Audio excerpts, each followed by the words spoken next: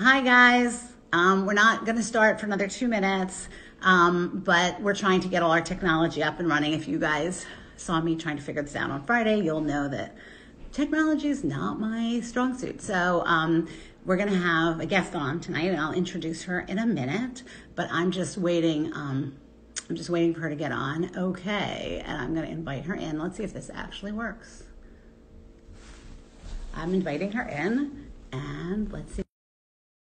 Helen should be joining us now. Let's see.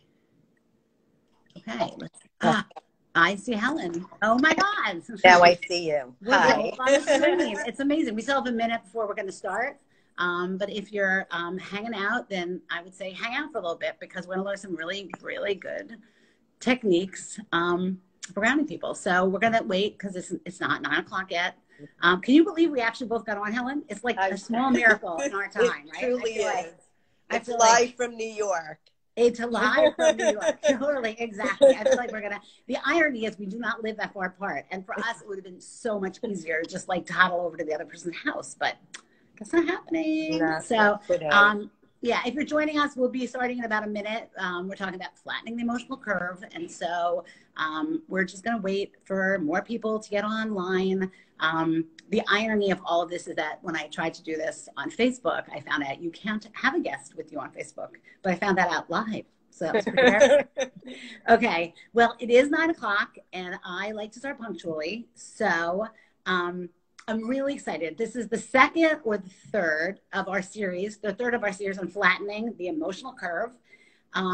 This has been a really, really trying time for a lot of us. It's been a complicated weekend. I was outside in the sun as much as I could, walking around the block with my husband, watching different small groups, sort of really, really like ones and twos, just walking up the block and keeping distance from each other. And it made me feel really good to know that people were taking this super seriously. And hopefully if we all hang out there, we'll like manage this, make this go, but this will work. We'll manage to flatten the real curve. But tonight we're talking about flattening the emotional curve because I know many of you must be feeling like everybody in my family, which is that for a minute or two, we're like high and it's going to be better and everything's going to work great. And then things go low and everybody's like super depressed. And I know that I'm having trouble sleeping and stopping my heart racing. And so I thought a perfect guest to bring on would be Helen. Helen Leff is a social worker. She's on the staff at Mays Women's Health. Everybody loves Helen. Like Helen's just a sweetheart. As a matter of fact, I laugh when people call up and they want to make an appointment for me. I think the front desk says, no, go with Helen. She's awesome. She's very loving and warm. You'll see in a minute. Helen is a social worker who for many, many years worked with families of special needs kids. We were really blessed when she came to work for us 2 years ago. And now she's a sex therapist with Mays Women's Health. But she, a lot of the therapists on our staff sort of pick kinds of therapy and the way of doing therapy, which speaks specifically to them. And Helen really latched on to something, somatic therapy. We all took a course in it, and Helen was like, I really love this. And Helen, can you explain to people what somatic therapy is and why you like it? Absolutely. So I'm on, you hear me, this is working. Yes. Okay. You might want to angle it down a little. Yeah, exactly. That's fine. You're fine. You're good. Like that. Perfect. Okay. Great. Okay. So somatic work is a lot of different things, but basically it's a trauma modality, and basically it works on how we hold stress in different parts of our body, and it works on felt sense, like really tapping into how you're feeling, like what's really happening inside your body. And it's a very gentle therapy, which is why I think I gravitate toward it. And what I can emphasize about it is its emphasis actually is on slow is fast. And as you know, I'm pretty on the slow side. So this really speaks to me and works for me. And one of the things that I think is always interesting about somatic therapy is that we often think that if we talk in therapy that will calm us down and it will slow down our anxiety. But somatic therapy almost flips it on its head. It's as if you can make your body not feel anxious, your brain will stop feeling anxious. And, Helen and I are like on the opposite end of the spectrum. Helen is very slow and calm, and I am not. So, so it's really good for each other, but especially in these trying times, Helen is like the guru on this. So Helen, maybe start walking us through some exercises. Yeah. So I actually practice this. I'm not going to lie. So I have a bit of a spiel here. What I want to do is I want to give everybody 4 easy tools that they can use with their bodies. There's one prop that we need, but other than that, this is all just you. And I'm hoping it'll be really helpful in terms of flattening the emotional curve. So to start with, what happens when the emotional curve is up there is that we kind of perceive danger. And there's a part of our brain called the amygdala that then when there's a perceived threat, basically that amygdala goes a little wacko and starts flashing and letting us know danger, danger. And unfortunately, like it's fortunate in one way because it alerts us, but what's unfortunate is that it kind of gets our whole nervous system out of whack. And our nervous system gets what's called dysregulated. And in order to stay calm, we need to work on regulating that nervous system. So I have a few exercises that I want to share that hopefully can help you calm your nervous system down. Thank you, because I Okay, so the first one, which is so simple and just we don't think about it as an exercise, but I'm going to give you actually 3 grounding exercises. So the first grounding exercise is literally planting your feet on the ground. I'm doing it as we speak. Yeah, okay. And just really feeling the ground kind of coming up and holding your feet, like you feel really rooted and literally grounded. And as much as I love Carole King, this is not the time for I feel the earth move under my feet. This is the time to really feel the ground being firm underneath you. And just planting your feet on the ground should help you kind of feel that bottom down sort of sensation of calming down. Do you just rest your feet on the ground or do you actually sort of push them into the ground? So for right now, whatever feels right to you, if you want to put some pressure down and just actually feel it, if you want to be barefoot and like literally feel the ground. And this is probably a great exercise to do outside and just literally feel the ground under your feet. And you know that saying how like don't answer a question if you're standing on one foot, which is metaphoric.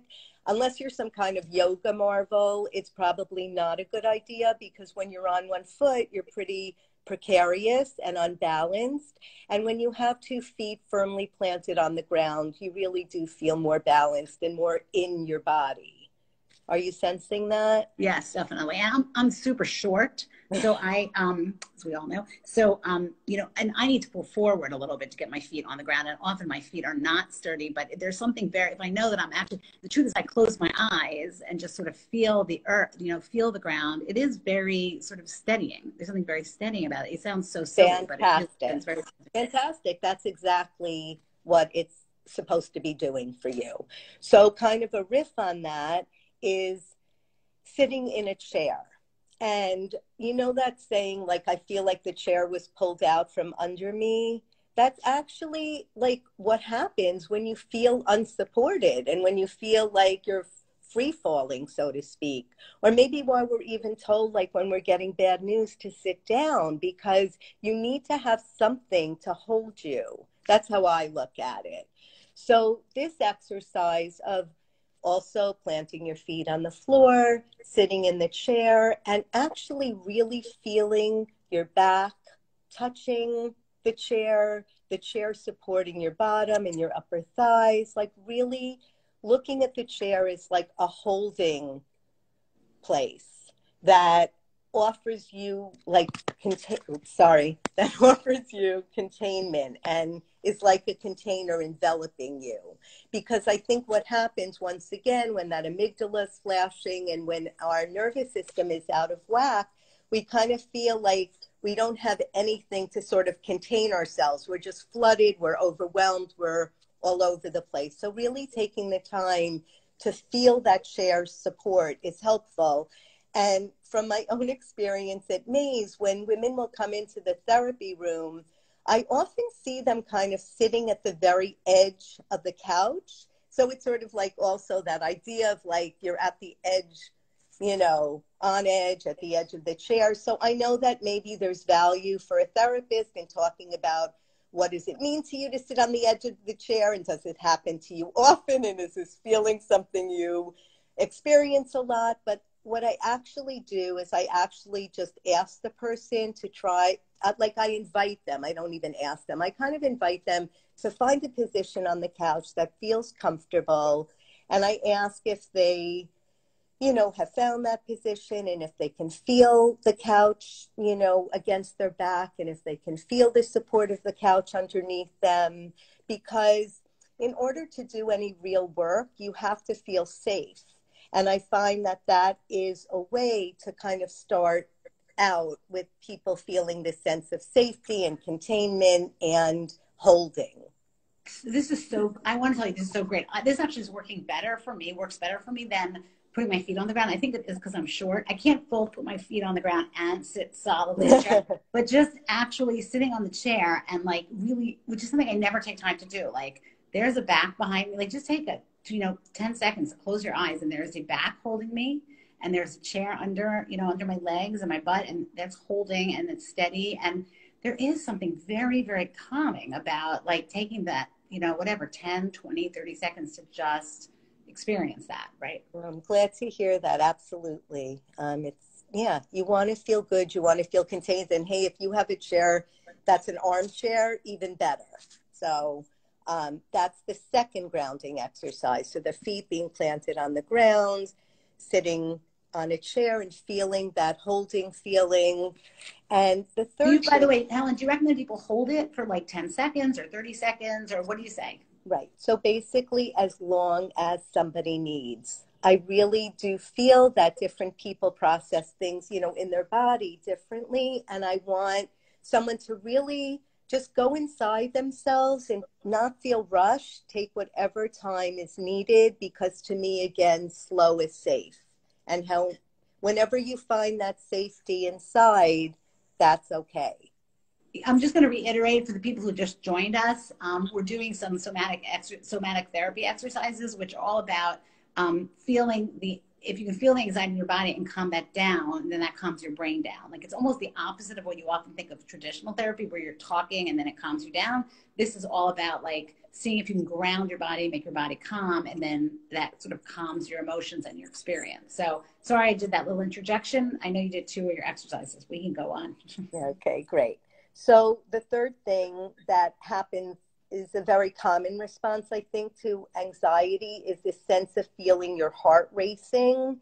And for a lot of people, that's actually scary because they worry, I'm having a heart attack. Like people, when you are anxious, as we know, you're going to go lots of different places outside of like your social cognitive brain. You're just going to lose it basically, because that's, what happens to us. So it's really, really important to be able to regulate that. And like I was saying, we all have the ability to do this on our own and just from our own bodies. So one of the go-to exercises that I have, and if I didn't have to hold my phone with 2 hands, believe me, I'd be there right now, which is to place your right hand on your chest near your heart, like pledging allegiance. And what I tell people is to just, go inside for a minute, have a soft gaze, close your eyes, whatever helps you, and just notice what's happening inside. Because generally what I do here is once your hand is there and you've just like kept it there for a few seconds, you generally will feel that your heart is slowing down, things are slowing down, and you're feeling more comfortable. Is that what you're sensing, Batsheva? Yeah, no, it definitely slows it down. at one point when I had learned this exercise, they said you could do with two hands, right? Like two, like I'm just getting up a little bit. Yeah. And so maybe that's typical me. I need more. I was like, Yes, there's but actually, if you can do several things. You can put that other hand possibly on your shoulder if you can stretch, and that really gives you a sense of like hugging. You can put both hands on your shoulder, you know, one on the right, one on the left, and like really hug yourself, hold which is yourself, like hold hold. yourself, correct. Yes. And there Yeah. is something so physically visceral about this. Yeah. Yeah, you know, it's funny because one of the things that's been so hard for me is I'm a hugger and I see people, even if I see them on, you know, on Zoom or I just, my instinct is to reach out and hold people and I can't do that now. And this is great. I mean, this is great. This is It's a like beautiful, self-containing. Yeah, sorry. exactly. That's exactly what it is. And the beautiful thing is you could tell the person that you want to hug them, but they can do that for themselves. That's And that's great. what's really wonderful about this. So, you know, I kind of feel like when I put my hand on my chest or heart, it's just kind of my way of telling myself, like, I got this. I got you. You know, I'm holding you. You're okay. So that's why Absolutely. I really like, This exercise. yeah. And this works a lot with your clients, right? Yeah. Mm-hmm. Absolutely. So again, just to review the 3 grounding exercises that we've done is planting your feet on the floor, feeling contained when you're sitting in a chair, like it's holding you. And when your heart is racing, keeping your hand just placed on your chest, like Pledge of Allegiance, and just slowing things down, because that's the point of this.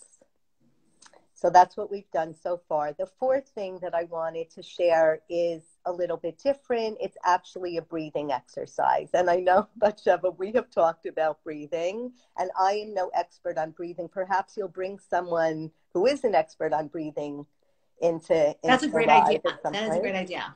Okay. Okay. But the exercise that I have to share is that we generally don't think about our breathing, right? Like, thankfully, breathing is just the most natural process. Like, who really focuses on it? However, it is helpful to just focus on your breathing, because breathing too can slow things down and calm our nervous system when it's dysregulated. So I know for some people, and that's fine, whatever works for you. I'm just giving suggestions. These work for some people, maybe not others, but I know taking deep breaths and like deep cleansing breaths can help people. But what I have also learned is that when you're breathing, when it comes to calming yourself down, the main event is the exhale. And so a very simple exercise would be to, and we can do this now if you want, is simply to inhale through the nose, like to the count of, let's say, 3, and like through the nose, a gentle inhale, hold it, really just relax it there for a second, and then blow it out through the mouth to a count of 6. So what we're doing, but you have to do this a few times for it to actually have an effect, I think, because what we're actually doing is lengthening the exhale. And when you lengthen the exhale, you're basically, this is how I understand it, like you're just exhaling or releasing all these uneasy feelings that you have. And not that we shouldn't embrace our feelings because they inform us, but this kind of helps you sort of just let go of things and just release. So the exhale, when it comes to calming down the nervous system, is super important. And even if it's like blowing things out, like if you blow, you know, a few times, see how that lands on you. Because I was remembering back to Lamaze, I know I'm dating myself, and I remember that blowing was really very helpful when anxiety was hitting about like what's going to happen and what comes next, that kind of thing. So Little did we know how yeah. anxious we should be. I love childbirth. Yes. That's past history. Yeah, So, right. Totally. but the blowing really helps. So exhaling, blowing it out. For some people, maybe that 3-6 count is too long, so try inhaling to the count of 2, exhaling to the count of 4, or for people where that 3-6 isn't enough, you could do 4-8, really whatever works for you. But focus on the exhale is what you're saying. Yes, like lengthen the exhale. That's what I mean by focus on it. That should be double the count of the inhale. And you don't have to get hung up on counting. You'll know when you start feeling that release and that actually feels good and calm. That's amazing. That's amazing. So for me, I'm going to repeat that: grounding with your feet on the floor, sitting solidly on the chair and feeling the chair behind you and under you. Mm-hmm. Either putting your hand on your heart and feeling your heartbeat and staying with your heartbeat and just watching it sort of regulate, or turning that into like a holding, a self-containing and self-holding. Fantastic. And then the last one is breathing with with all the emphasis on the exhale, because that's where you're getting rid of the tension. Do I have that right? Absolutely. Yeah. Great. Yeah. All right. Well, I'm going to remember this. I'm going to even try it in the middle of the night because I'm having trouble sleeping. I don't know about the rest of you, but I'm having trouble sleeping. So Batsheva, just even really just focusing on your breath. When you wake up in the middle of the night, just noticing your breathing. You don't even have, like, if the exhaling stuff helps you, great, but even just noticing your breathing is going to put you back to sleep. Right. Because it calms down the crazy part of the brain. Exactly. The amygdala. It gets you back online. Right. Yeah, great. Well, Helen, thank you so much. I know this is not your thing. You didn't do this, but you did amazing, everybody. Didn't she do great? Yay. Everybody should send hearts because she's amazing. I don't know if you can send hearts on Instagram. I don't even know. Anyway, thank you so much for doing this, guys. I will be back, I think, on Tuesday morning. Keep an eye out on both Instagram or Facebook. I think I'm back on Tuesday with Paul Nelson, who's so amazing as well. And Helen, I really, really thank you for doing that. Thank you. Well, Helen, you're getting all these hearts. Helen, you're getting tons of hearts. Oh, that's so nice. That really feels great. I really hope this helps you guys. All right. Stay well. Stay sane, and together, let's flatten this emotional curve. Amen. Bye. Bye-bye.